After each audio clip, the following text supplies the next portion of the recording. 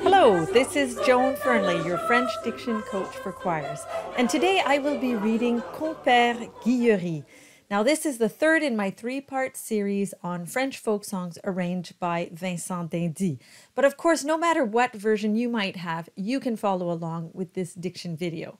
Now, as usual, my video will be in three parts, beginning with the reading, followed by tips and tricks for singers and conductors, and concluding with the coaching session where you can work with me on the song line by line. Now, it turns out that Compère Guilleri is in fact a historical figure, and there's quite a legendary story about him.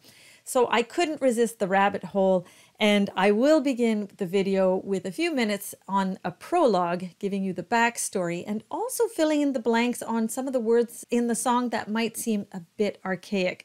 Now, of course, if you like what I do, like, share, and subscribe as always. It's very encouraging for me, and of course, it helps the YouTube algorithm. It's going to help other people find this music. So now, without any further ado, let's begin with the prologue.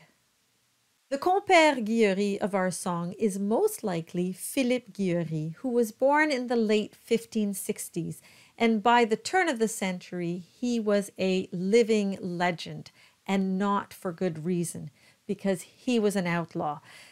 But his exploits made the news, so to speak, and his legend just became so embellished that he turned into a bit of a Robin Hood kind of character. He was the ringleader of a band of outlaws, just like Robin Hood. He hid in the forest where he could ambush his victims. But also he was considered to be quite clever, resourceful. He would always evade the law in this sort of cunning and witty way. And also he was considered quite honorable. He would not kill if he didn't have to, and he wouldn't pick on the poor. But this is where the comparisons end, and that is stuff of legend. But it's quite notable that he was already a legend in his time. And just 9 years after he was executed in 1608, this book came out that lists a bunch of notable historical figures and includes Philippe Guilleri. How did it happen that this Philippe Guilleri of humble beginnings, the one of three brothers with a father that is a mason, a tradesman, and certainly not of noble birth like the legend would have it, how did he become this outlaw?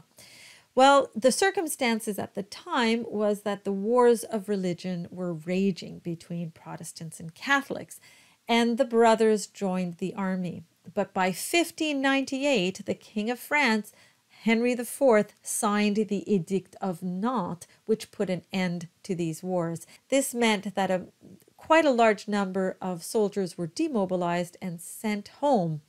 And they were sent home with nothing. They had no resources, they perhaps weren't practicing a trade, and inevitably many of them turned to crime. And Guillery just simply stood out as quite the clever one who always evaded capture. And in fact, that story became so embellished that it became the stuff of many plays, especially in the 19th century. He was featured in children's books, and of course, he is the feature of our song. The first place I look to research is Wikipedia. And of course, you have to go a bit beyond, but it's always a good place to start. And that page raises a question that perhaps the song is not about Philippe Guilleri, because the song talks about this gentleman who's out hunting partridges, climbs a tree, watches his dogs run around, falls out of the tree, breaks his leg, is nursed back to health by women from the local hospital. Hardly the story of this noble, legendary outlaw. And so could it be the story of somebody else? I would side with the mainstream thought that it is indeed the story, and that there's quite a bit of metaphor, but there's also words in the song that are hints that this would be, in fact, Philippe Guilleri. And this is the reason I wanted to tell you about this song. So let's look at some of these words. Our first word is right there in the title, compère. Now, if you were to ask a Francophone today what that means, they would have this vague definition as sort of like a comrade or an army buddy. But it's a bit of an archaic word. But I looked at the dictionary of the Académie Française, and one of the older definitions that has been lost to time is of a con artist, and that really suits Guillery. Our second word or group of words is carabie and carabou. And I thought originally that these were just nonsense words that you find typically in French folk songs. But it turns out that it refers to the word carabin. And carabin is another of these words that has a definition that's been lost to time. And I turned once again to the Dictionnaire de l'Académie Française, and I found this old definition that is contemporary to Guillery, and it is a military reference. It is a light cavalry soldier that was sent on reconnaissance missions. Perhaps Guillery was indeed a carabin, and in the song we say carabie because we simply want the word to rhyme with Guillery. Another hint that this song is indeed about Philippe Guilleri is the reference to him hunting partridges along with his dogs. Now, of course, Philippe Guilleri did not hunt partridges with dogs, but I think this was in fact a metaphor. Simply, the partridges are his victims and the dogs are his men that are doing the dirty work. And of course, he's climbed up a tree in order to ambush his victims. Next, we have Guillery falling out of the tree and breaking his leg. And it just so happens that in the legendary stories, there is a Guillery that does indeed fall out of a tree and break his leg. But this time, it's Guillaume, the younger brother. And at that time, he was the only surviving brother. The eldest had been killed, and Philip had already been executed for his crimes, and the law was closing in. And Guillaume was facing a number of archers, and they were retreating him and his band, and he climbed up a tree and, as luck would have it, fell out of the tree and broke his leg. But he did still manage to get away. But nevertheless, the archers were far too numerous for Guillaume's band of outlaws. They overpowered them, and by the time all the dust settled, so the story goes, Guillaume was found hanging from a tree. Our song ends with Guillery being nursed back to health by the women from the local hospital, him kissing one of them and saying, "That's how we are cured." And of course, that could just be the fun ending of the song, but there might even be a connection to the legend. The legend goes that he was married twice. Now, the first marriage could very well be historical, but the second one is likely the stuff of legend.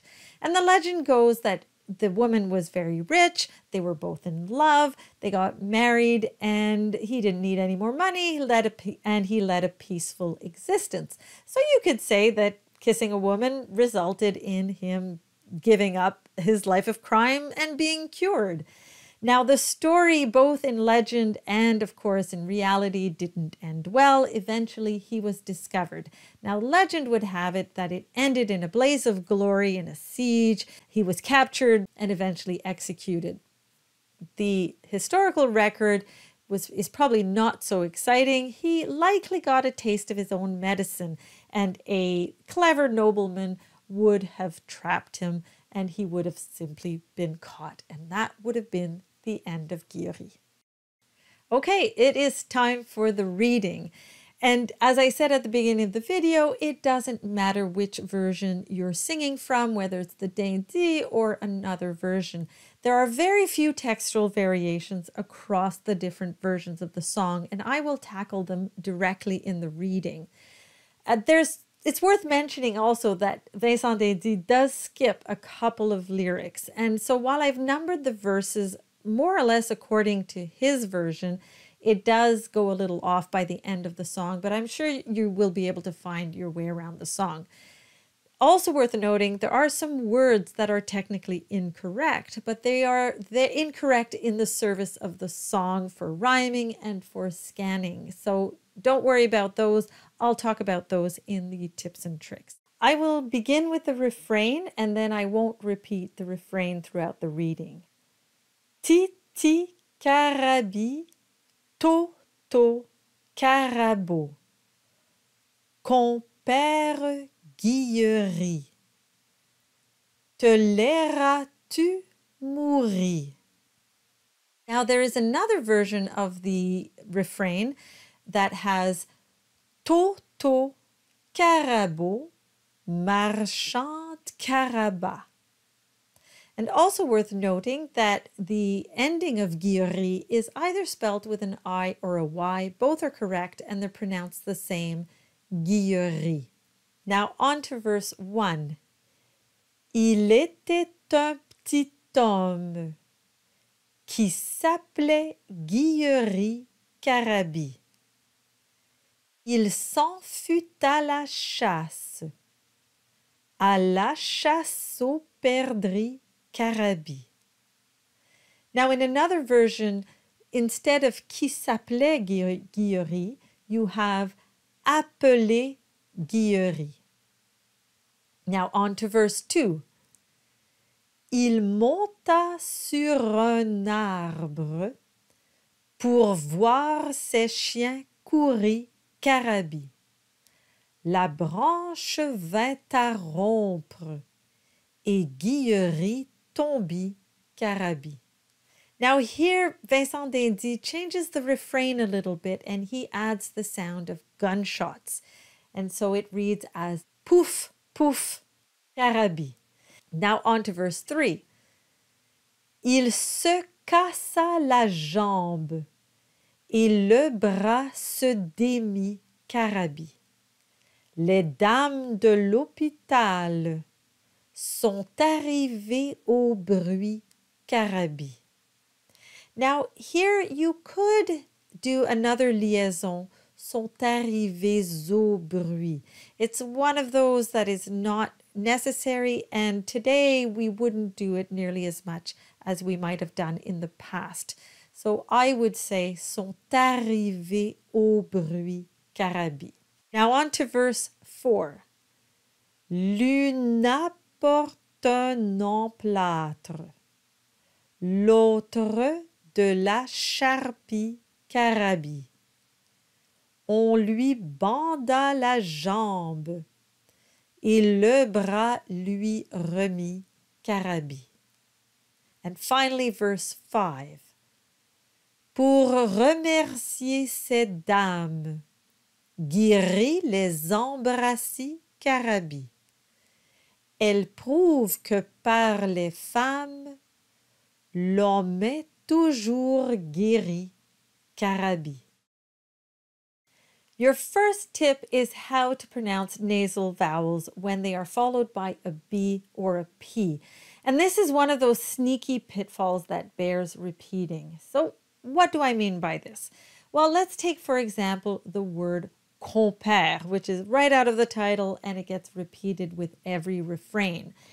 And the nasal sound is the O sound, the closed O, and the soft palate drops a little bit and air goes through the nose and that gives it its nasal quality.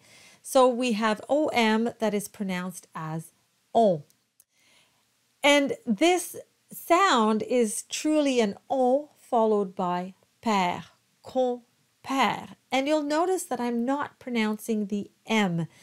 And this is what is very sneaky because the letter that follows is P and that requires you to close your lips. And so visually you see the M and you see a P. And inevitably what happens is people will say compère and they will do the nasalized O, but they will also pronounce the M. And oftentimes they don't even realize that they're doing it. It's that sneaky. So if you need to, draw an X right on that M so you have a very clean difference between con and père, and the M is simply not pronounced. It belongs to the O to give it that nasal quality. So here are a few examples and I'll just read through them. So the first one was compère. You have rompre, so not rompre but rompre. The next word has the B, which is the same effect as the P. The lips have to close, so do put an X through that M. You have tombi, tombi. Then you have the nasalized A sound, jambe. So again, it's not jambe. And then you have emplâtre. It's the same sound as jambe. You get emplâtre. And then your final word is embrasser. Embrasser. Your second tip is all about the sound E, and this is the perfect song to work on this sound. Now, of course, this sound is present in both English and French, but it's equally problematic in both languages because singers will typically go far too wide and say E as in cheese. And then the conductors will ask them to make the sound a bit more vertical, and then it goes dark as in jazz. So doesn't seem to be this happy middle. And the reason for that is because we don't talk about the tongue nearly enough. And for the E sound, the tongue is very important. And you can figure this out by working on the vowels on their own without moving your lips. So you start with a vowel like ah, and you glide into E. Now you want to look at yourself in a mirror so that you're very aware that your lips aren't moving, and you might even want to put your hands just around your lips to make sure nothing moves. All you want is to have the tongue move. Now the tongue starts very relaxed. The tip of the tongue can just be resting just behind the bottom teeth, nice and relaxed, just a very normal ah, and then glide into E. Ah, E. And you'll notice how the tongue moves forward. It really curls and you can feel the tension. And you can practice many vowels, and you can pick some words out of the song and start by omitting the consonants. So for instance, we have carabie. So I would practice this word by simply going from A to E. A, E. The word perdrix, that's an E sound. I would practice E, E. And then I would throw in the consonants. Perdrix.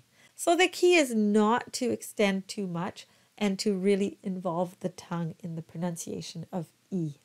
Your third tip is all about the combination of U and I. U and E. So it's a perfect segue from tip number 2. So we've already worked on the E sound. And the E sound is fundamental to doing an U sound, which is not in the English language. So you start with an E and you round around it a lot, and you'll get the U sound as long as nothing else moves. E, U. So in this example, we have two words, lui and bruit. So we have those two sounds, ui, lui and bruit. Now, in phonetics, usually the sounds aren't shown as two different sounds. You'll get that upside down H to signal that V sound. Now, the second case is G-U-I, as in Guillery. And in this case, we have a rule that trumps anything else. The U is there simply as a signal to harden the G, because normally G-I is pronounced J. So if we want Guillery, we need to signal that it's a hard G, and that's what the U is for. So we have the example of Guillery that comes up throughout the whole song. And notice I didn't say Guillery. It is Guillery. And we also have the word guéri. And this is the same rule because it's the second case where normally the G would be soft if it's followed by an E. So if we want a hard G, we need that U. So it becomes guéri. Well, you've made it this far, and here's your bonus. I did speak a bit about this at the beginning of the video, that I would explain a few misspelled words or certain strange words. And so the first one I've spoken about already, it's carabie, which is meant to rhyme with Guillery, but the original word is carabin. And similarly, we have the line pour voir ces chiens courir. Now, the verb should be courir, which is to run, but we want that to rhyme with Guillery, so we drop the R. And we get the same thing in the refrain. And here we have a line that's a 2-for-1 special because we have two strange words. We have te lairas-tu mourir. So mourir is mourir, which is to die, and laira is laissera, which is to leave. And this line is, will you be left to die? Or more specifically, will you leave yourself to die? In other words, will they get you in the end? Now, the other spelling mistake is in the word hôpital, which is spelled with an E, which is incorrect. Now, you could argue that spelling might not have been consistent in the 17th and 18th century, but Vincent is a 19th century educated composer, and he wouldn't stand for poor spelling. So this is intentional. And this is so that the song can scan. We want that L of hôpital to be flipped, and it creates an E sound. Les dames de l'hôpital. Now, the last word is not found in the Daisy arrangement, but I did mention it in the reading. It's in the refrain that instead of having Titi Carabi, Toto Carabo, we have Toto Carabo, Marchand Caraba. Now, initially, I thought it might have just been like Carabi, Carabo, Caraba. But then I was reminded of the story of Puss in Boots. The fairy tale goes that 3 sons inherited. One got, I think, the house. The other one, I think, the horse or something like that. But the last one got a cat. That's it. And he thought, well, after I've eaten the cat and sold off the fur, I'll have nothing left. The cat heard this and he feared for his life. So the whole story is about the cat passing off his master as the Marquis de Carabas, which is a completely false title. Both he's not a noble man, and also Carabas just simply doesn't exist. So basically, the cat is a con artist, much like Guillery, to save his own skin. And so to be a merchant of Carabas is, you could think of it as a merchant of dreams, or false dreams, false hopes. I also found the mention of Carabas in various 18th century documents, such as this one from 1781, which just by looking at the table of contents, you can see that it covers everything you ever wanted to know about Paris. A Carabas refers to public transportation, and here's a brief highlight. The public is poorly served. The cars are inconvenient, too narrow. We are crushed and compressed. On the road to Versailles, it's even worse. The carriages are open to all winds. We burn in the summer, we freeze in the winter. The dust suffocates you, or you're soaked when it rains. And who knows the majestic Carabas drawn by 6 horses? It contains a kind of long cage, dirty and fetid. It carries 20 people, indecently pressed and suffocated. The woes of public transit are certainly not new, and no doubt these writers felt conned into paying up, just like Guillery would have conned people out of their money. This is the coaching session. Thank you for sticking around and working with me. And we'll start with the refrain, and then I won't repeat it for the rest. We'll just then do the verses one after the other, like I did for the reading. So in the refrain, the first line, you have 3 very bright and very clear vowels. We have I, A, and O. So it's a nice closed O. Titi, Carabi, Toto, Carabo. And the A sound, it's a very bright, it's not an O sound. Now the other thing about this song is that you have a lot of bright T's, very crispy T's. You really want to feel like the T, the tip of the T is very intentional. Titi, Carabi, Toto, Carabo. And then we have Compère Guilleri. So again, we have that O sound that I spoke about earlier, and the M is silent. Compère Guilleri. And you have that Y sound with the double L. Guillery. Then we have Te laisseras-tu mourir. And so you have the U in tu. So that's the vowel that you should practice with an E sound. E, U. Just simply by rounding around the E. Te laisseras-tu mourir. And the U sound is very important to make that U sound very high up. Just imagine that it's sitting right around your nose, because otherwise it can sound like mourir, like a mooing cow. Te laisseras-tu mourir? It's almost like a question, and it is a question here. Now we move on to the first verse. Il était un petit homme. So you'll notice there are a lot of liaisons. So French is a very smooth language. We put a lot of liaison. Now, over time, some of these have disappeared, but they're very useful to do in singing.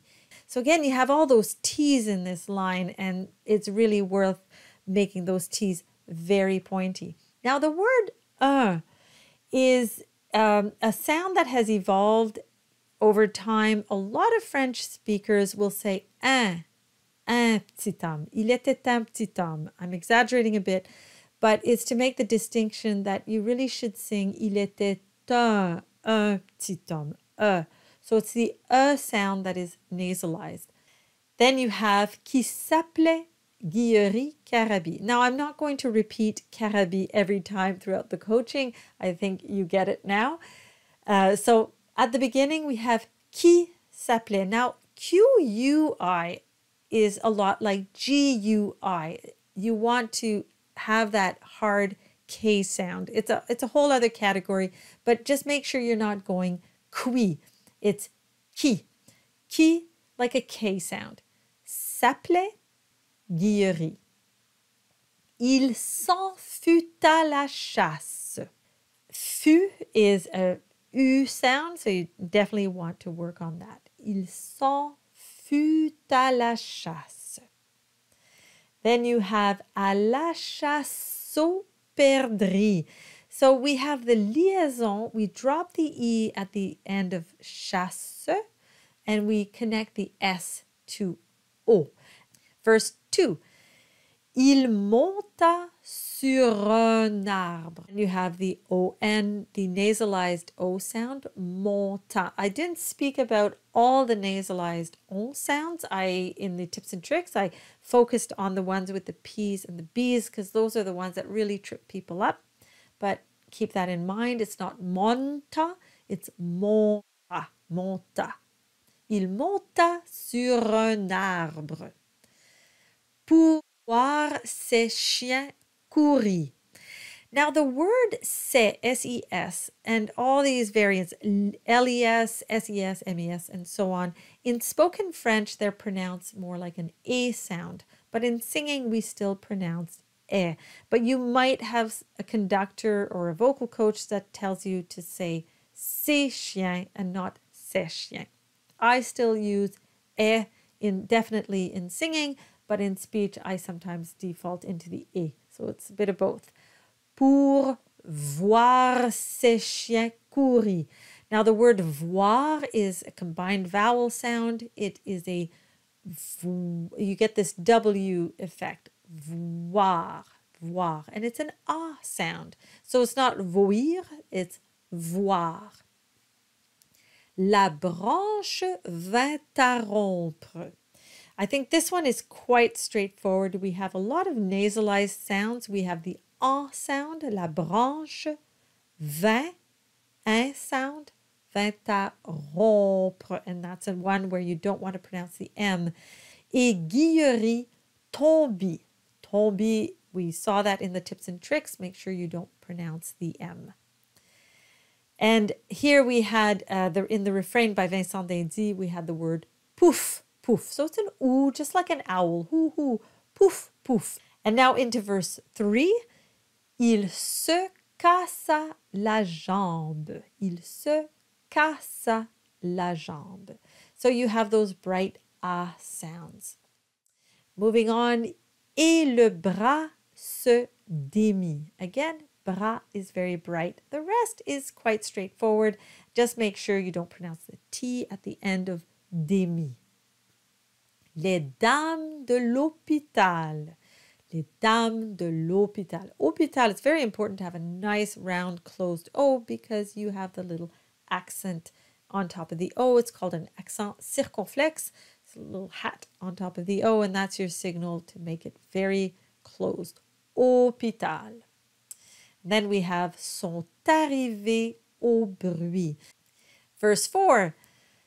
L'une apporte un emplâtre. So we do the liaison, we drop the E of une, but we keep the U sound. L'une apporte, and then we drop the E, apporte un emplâtre. And here we have that accent again on the word emplâtre on top of the A sound, and that's your signal to darken the A into a more closed A, emplâtre, not emplâtre. And the next line we have l'autre de la charpie.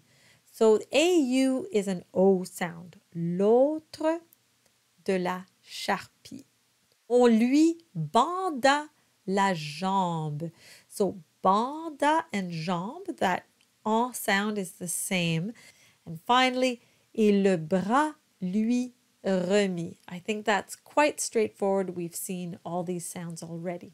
And finally, into verse 5, pour remercier ces dames. So we have a nice ou sound on pour. And then we have a good remercier. Just really pronounce those R's. Of course, the last R is an A sound. And it's very important not to do remercier. There's no diphthong there. It's remercier. A sound. And then we have Guillery. We've dropped the E here because we just don't have enough room for it to scan properly. Guillery, we just do Guillery. Les embrassis, les embrassis. And then here's an example where we drop ending E's. Instead of saying elle prouve, we say elle prouve. And that again is so that the song can scan properly. Elle prouve que par les femmes. So that ou sound is just like pour at the beginning of the verse. And the last line, l'homme est toujours guéri. Well, there you have it, Compère Guilleri. This is the last of my three-part series on these folk song arrangements by Vincent d'Indy. You can find Cadet Roussel and En passant par la Lorraine in the description box below. Thank you for watching, and until next time, bye!